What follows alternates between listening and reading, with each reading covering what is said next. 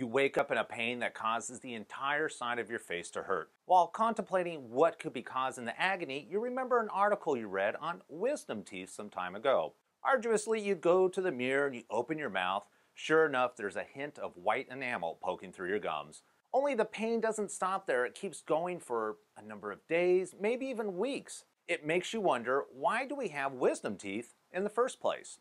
According to anthropologists, wisdom teeth are the result of a diet held by our ancestors. Forced to chew things like nuts, meats, and roots that took a lot of forcible biting and chewing, wisdom teeth gave the power they needed. Unfortunately, with the creation of eating utensils and the privilege of eating softer foods, our wisdom teeth have become virtually unnecessary. Wisdom teeth today only seem to cause pain.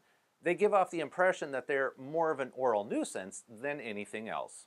Wisdom teeth, also known as your third set of molars, start forming when you're around 10 years old and come in between the ages of 17 and 25.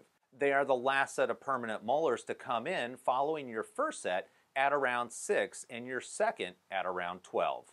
Some people do not grow wisdom teeth, but most grow anywhere from 1 to 4 of them.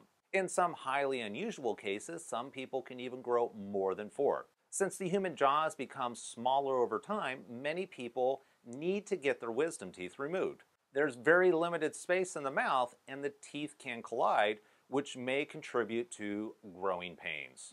If the teeth do impact each other, this can cause cracking and food can get stuck inside the surrounding gums, causing infection. Additionally, wisdom teeth can cause other teeth in the mouth to be disturbed or shifted, which can result in further damage.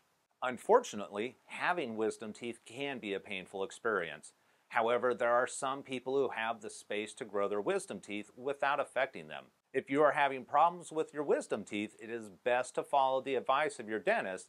Be careful about your oral hygiene and keep regular dental appointments.